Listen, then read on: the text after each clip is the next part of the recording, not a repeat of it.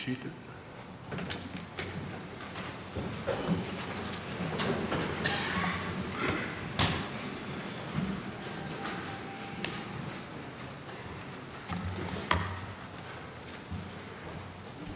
Madam Speaker, the Honorable the Chief Justice and members of the Judiciary, the Honorable Prime Minister,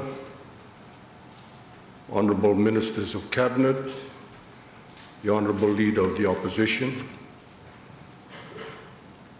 Honorable Members of Parliament, Your Excellencies, members of the Diplomatic Corps, distinguished guests, ladies and gentlemen.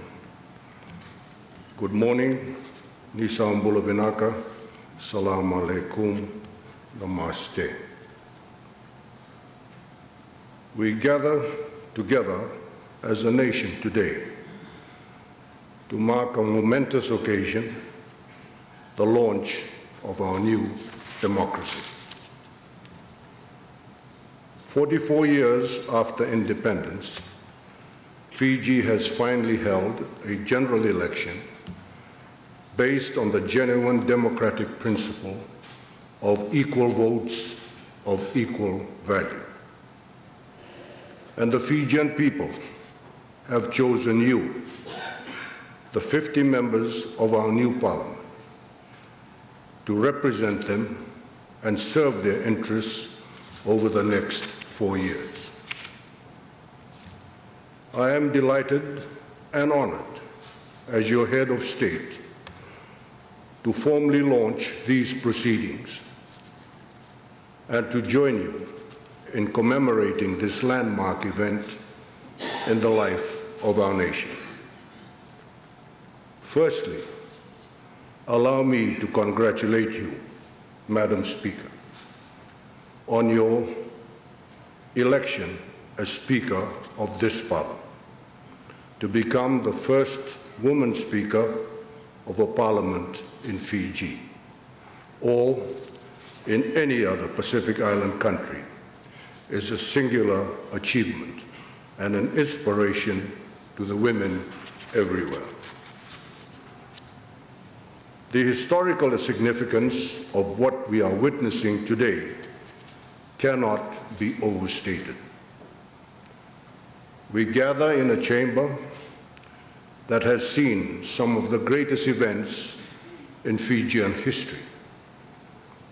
These include the meetings of the Legislative Council in colonial times that set the scene for our independence from Britain,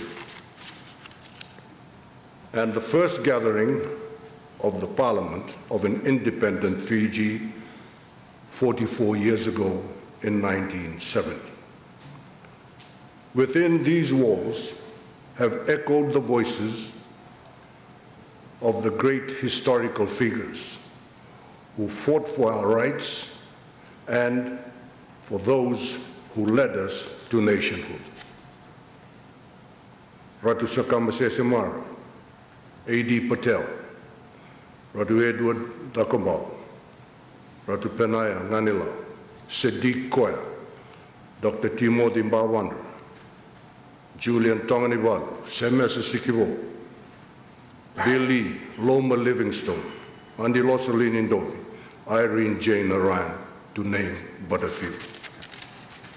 They speak to us across the decades today, urging us to complete the task they started in this place with so many other men and women of goodwill who are no longer with us, but who we also remember with gratitude.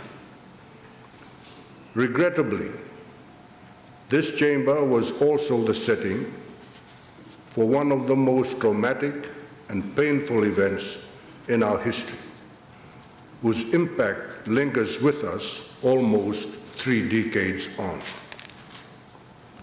At 10 a.m.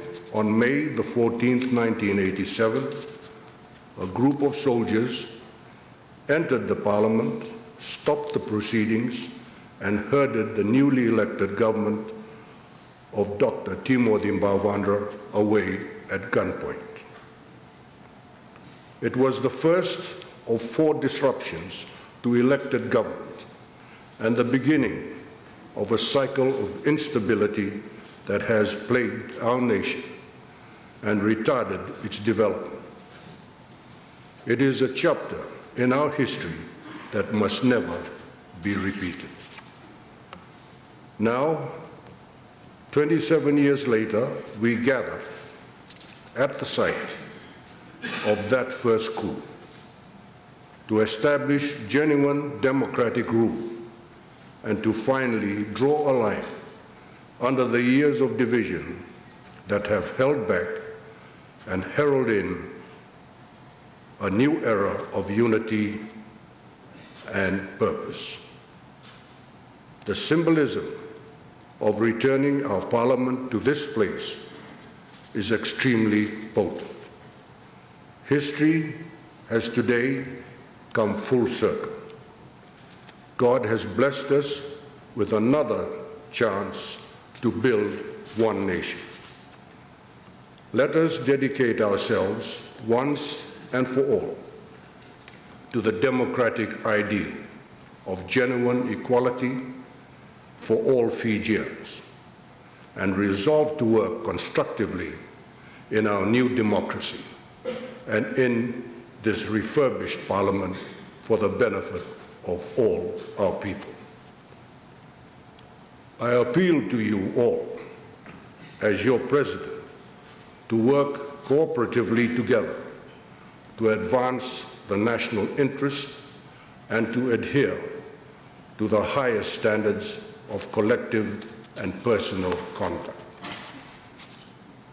As democratically elected members of Parliament, your first duty must always be to keep the trust and confidence of those who have sent you here. They look to you to set an example to the nation, and especially our young people, of dedication and service. Never before has the Parliament process been more transparent, nor have our members of Parliament been held more accountable. You must never forget that the Fijian people are listening and watching, either on radio, television, or the permanent live streaming of these proceedings over the internet. They will not easily forgive or forget those who put petty arguments for short-term political gain before the great challenge before you to work together to move our beloved nation forward. It is a sacred trust that you have all pledged before God to uphold in your oaths of office. Those who have sent you here have already demonstrated their passionate desire to exercise their democratic right with a remarkable election turnout of more than 80%. I implore you all, as your president and their president, please do not let them down. It is also my duty today, as head of state, to outline government's legislative program for the coming session. I am gratified to have been informed by the Prime Minister that he intends to run a government that is inclusive and serves the needs of all Fijians, no matter who they are, where they come from, or who they voted for in the recent elections. It bodes well for our future, and I urge every member of Parliament, whichever party you represent, to approach your duties here in the same spirit. My government's goal is to build on the reforms of the past 8 years, to continue improving the lives of ordinary Fijians and better equip our young people for satisfying roles in a growing, thriving economy.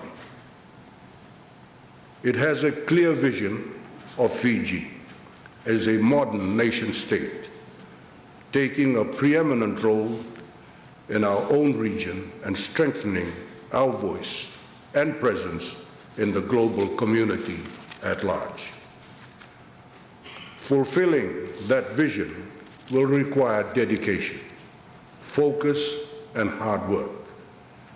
But the potential to grow our economy and improve the living standards of our people has never been greater. My government is also determined to carry the nation with it on our journey over the next 4 years, to govern for all Fijians and leave no one behind.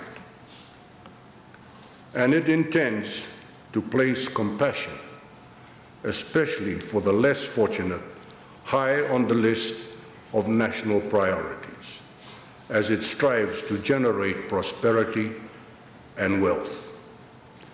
Indeed, many of the government's initiatives for the coming Parliament session are designed to continue to alleviate poverty, to provide a leg up for ordinary Fijians who may be struggling and who look to the government to improve their lives in a tangible and sustainable way.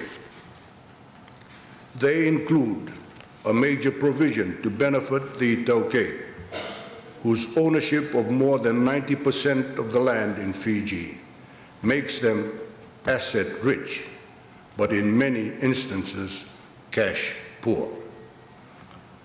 My government wants to unlock the further potential for Itauke landowners to generate wealth from their land, not only to benefit themselves, but the entire economy. To this end, $10 million will be set aside to help the Itauke use their land for subdivision and development.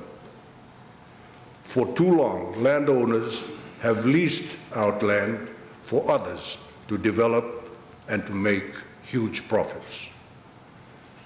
My government will encourage landowners to become landlords while reaping direct commercial benefits from their land.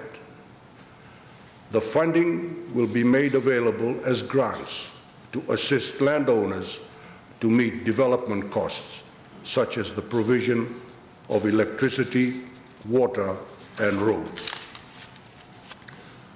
My government is committed to ensuring that the Itauke Land Trust Board performs at the highest possible level for the benefit of ordinary Fijians. It will continue to reform the Itauke Land Trust Board to make it more efficient and address issues of corruption within the organization, in particular where landowners have been deprived of their say in the renewal of leases. It will also ensure that members of landowning units do not have to pay an application fee when they lease their own land.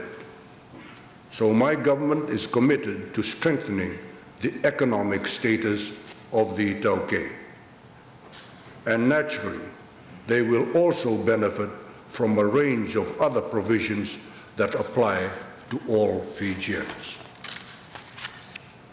My government intends to reduce the cost of living pressures on ordinary families with targeted, affordable, and sustainable initiatives rather than quick fix measures that deprive our nation of the revenue we need to meet our expenditure requirements.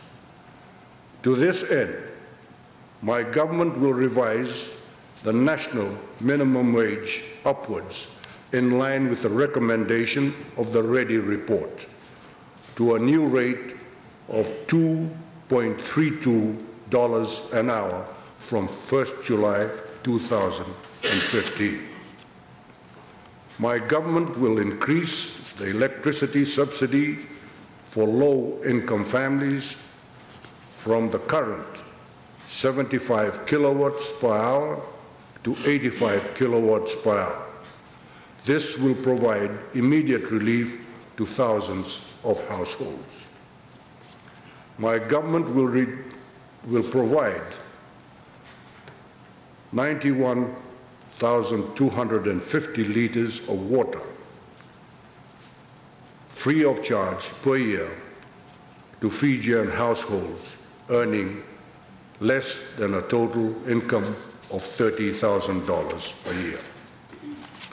Our calculation is based on an average of 5 members per household and takes into account a World Health Organization report that estimates that an individual requires 50 liters of water each day. My government will extend the current free education for primary and secondary students to preschool students from the beginning of the second term in 2015.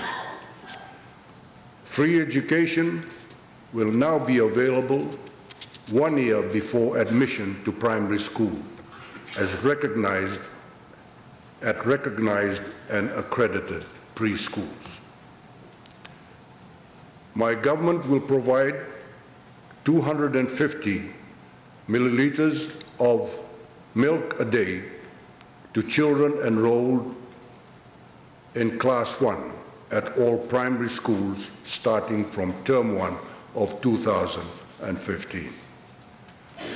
My government will strengthen and streamline the tertiary education loan schemes, TELS, to make it more efficient.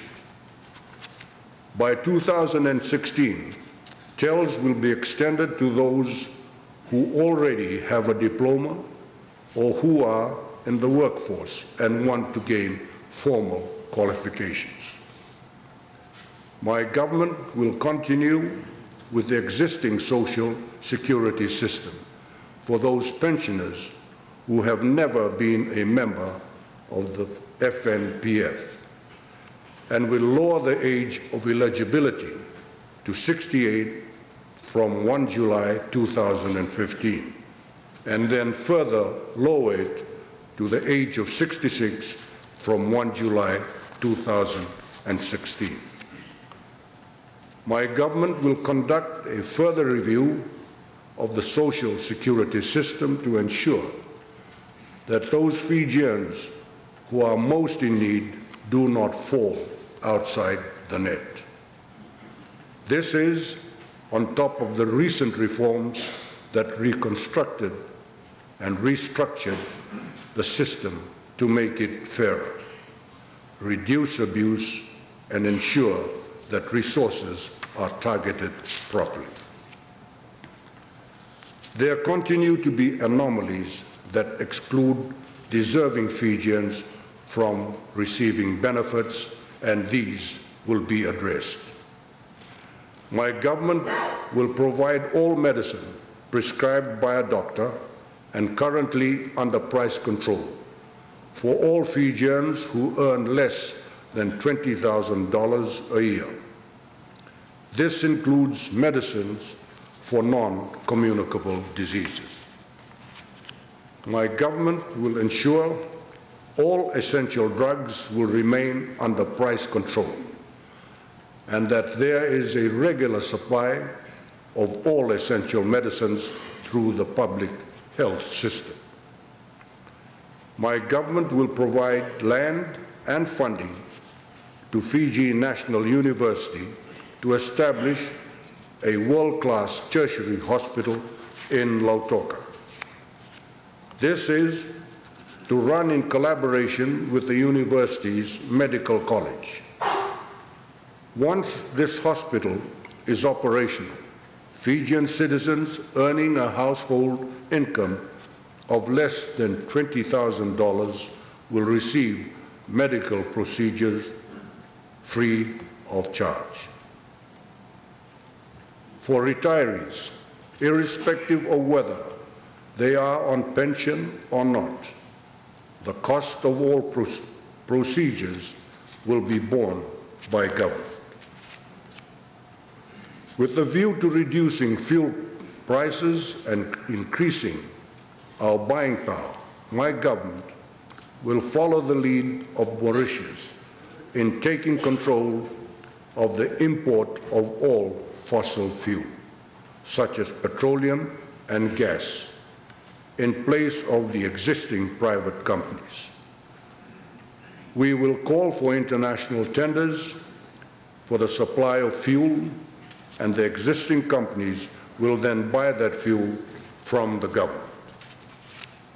As well as being able to negotiate lower prices in the international marketplace, the government will generate revenue from the sale of fuel, establish price stability, and be able to pass on the benefits of competitive prices to consumers. My government will set up a separate and standing emergency fund to enable the nation's farmers to better cope with drought and natural disasters. My government will continue to give commercial agriculture scholarships to encourage young people to take up farming as a vocation. My government will continue to provide fertilizer subsidy to the sugarcane industry, dalo, rice, and dairy farmers. From next year, we will extend this fertilizer subsidy to ginger farmers. It is expected that within 2 years, this program will be extended to other crops. My government recognizes the high cost of land preparation, and to encourage land use and agriculture, we will allocate additional funding of $5 million in 2015 to assist farmers to prepare land for cultivation of all types of farming. My government recognizes that waterlogged farms are a major problem for the nation's farmers, some of whom urgently need assistance with drainage, such as in the Lakena irrigation scheme. My government will ensure that all state land on which squatters have been living will be subdivided and squatters will be given 99-year leases. Negotiations will also be held with Itauke landowners and, with their consent, to give 99-year residential leases to squatters. This initiative will extend to the whole country. Successful arrangements have already been concluded in the Lami-Nausori corridor, in Mandonumai, Gauia, Wakanisila, and Waindamundam. My government will formalize leases on Crown land that were sold without proper consent in order to give tenants security of tenure and the ability to apply for consent to connect electricity and water. My government will set aside a fund of $1 million to provide emergency assistance to Fijians with an income below $20,000 who have proper leases but no insurance and who lose their homes in a fire. My government will at least double the amount payable under the workman's compensation for death and injury claims. My government will fast-track all pending rural and peri-urban electrification projects, in particular where deposits have been paid by the community. It will also work with various international agencies to speed up the expansion of the national grid. My government will set up a parliamentary and government committee to oversee the quick implementation of socio-economic rights. This committee will oversee a transparent program with public involvement to integrate the provision of socio-economic rights through every government decision-making process. This includes the right to work for a just minimum wage, the right to education, the right to economic participation, the right to reasonable access to transportation, the rights of persons with disabilities, the right to housing and sanitation, the right to adequate food and water, the rights of children, the right to social security services, the right to health, and environmental rights. My government will make it easier to establish small businesses by streamlining the current regulatory requirements. My government will implement the current recommendation for a new fee structure for small to medium enterprises. Under this structure, microfinance entities and small businesses will be exempt from paying fees to meet health, fire, and occupational health and safety regulations. My government will provide microfinance startup or assistance grants to encourage small-scale economic activity. These grants will be targeted at individuals who have particular skill sets, such as handicrafts or those selling crops and vegetables. My government will continue its program of upgrading the country's municipal markets to improve conditions for market vendors and provide accommodation to women traveling into those markets from outlying areas. Madam Speaker, honorable members, excellencies, ladies and gentlemen, all these measures are designed to assist Fijians, either directly or indirectly, to give them a leg up and to create economic growth, to reduce the gap between more fortunate and the less fortunate among us, to continue building a fairer and more equal society. There are many more initiatives that my government plans across a broad front in all sectors of the economy. The focus will be on realizing our true economic potential. The government will work with all stakeholders to create a conducive commercial environment that is investor and business friendly. At the same time, it will ensure that our vulnerable, those at the lower end of the socio-economic scale, are also beneficiaries of our economic policies and growth. We will make government more accountable, protect our environment, take a tough line on law and order, develop our communications and information technology capability, and improve our transport and infrastructure. In the coming months, a large part of my government's focus will be to reform the public sector, which needs to be restructured to keep pace with the demands of a modern economy. The reforms are designed to make the civil service more efficient, modern, and responsive to the needs of the people.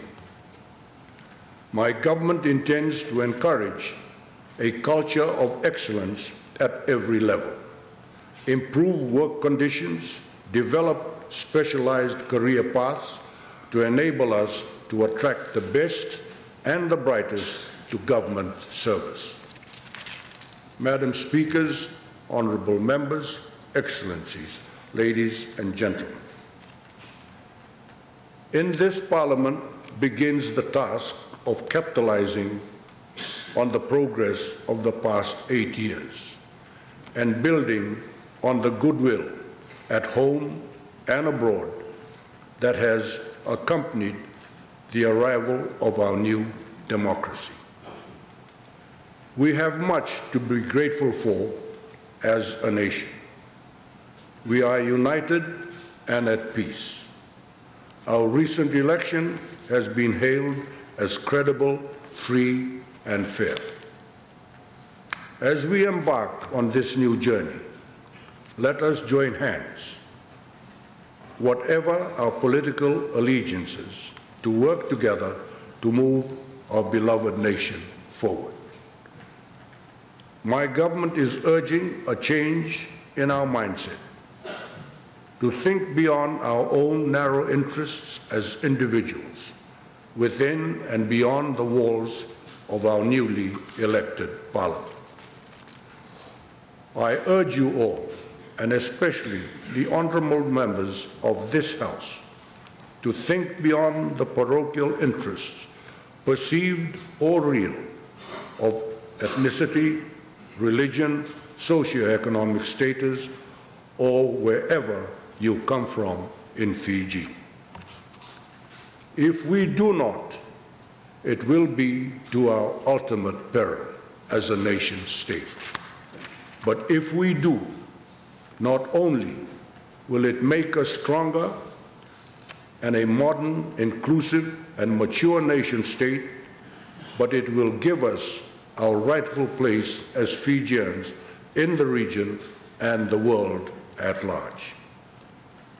It will enrich our own lives individually, enrich the life of our nation, and enrich the lives of those in the global community with whom we come into contact. We are no longer just a small nation in some far-off corner of the Pacific. We no longer can isolate ourselves from the rest of the world. The recent capture of 45 of our peacekeepers has reminded us yet once again that the world's problems are our problems. We are an integral part of the global community and must carve out a successful place in it. And so we are doing so, whether it is to put our case for a fairer trading system for developing countries such as our own, or adopting international best practices, or confronting head-on the crisis of global warming and rising sea levels. Fiji has never stood taller in the world than it does today. But my government wants to fire the imagination of every Fijian to think of how much taller we will stand when our education revolution produces the smarter nation that we intend to become. Henceforth, we must ensure that every Fijian child is given the best possible opportunity to be educated, have access to all basic amenities and services, be brought up in a liberal and inclusive society, and become a true citizen of Fiji and the world. Today, you 50 men and women take your place in this chamber, charged with the responsibility of leading us. You carry on your shoulders the hopes and inspirations of all Fijians. Madam Speaker, the Honourable Chief Justice, the Prime Minister, Cabinet Ministers, the Leader of the Opposition, Members of Parliament, Excellencies, ladies and gentlemen. It is now my honor to declare the 2014 Parliament officially open. May God bless you all, and may God bless Fiji. Thank you. Shukriya Bahut Dynamite.